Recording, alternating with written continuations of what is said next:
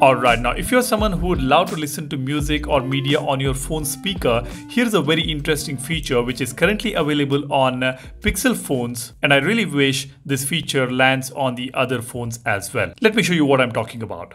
Let me open settings. I'll tap on sound and vibration.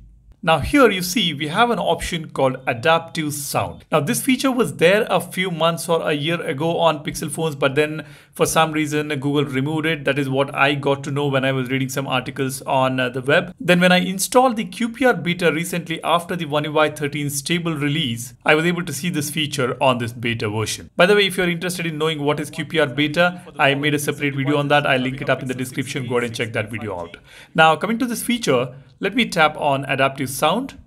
As you can see, it says adaptive sound improves sound quality from your phone speaker. It uses the microphone to assess the acoustics near you, then adjust the sound equalizer settings for your environment. This is what it does. And then it says adaptive sound may be less noticeable at higher volumes. All microphone audio is deleted shortly after it's recorded. It's processed locally and never leaves your device. Audio and background conversations are never sent to Google. So this means for this feature to work, the phone is going to record some audio through its microphone. It needs to understand the environment where you are sitting in. The AI will assess the acoustics and it improves the sound quality from the phone speaker. As you can see on this animation, it is showing you different environments. It is showing the bedroom, it is showing the kitchen, it is showing the bathroom as well. So depending on where you're using the phone, this feature is going to tune your phone speaker output. That sounds very interesting, isn't it? Now, I did try using this feature. Even at the lower level, as they have mentioned here in this explanation, I am not able to see too much of a difference. I can see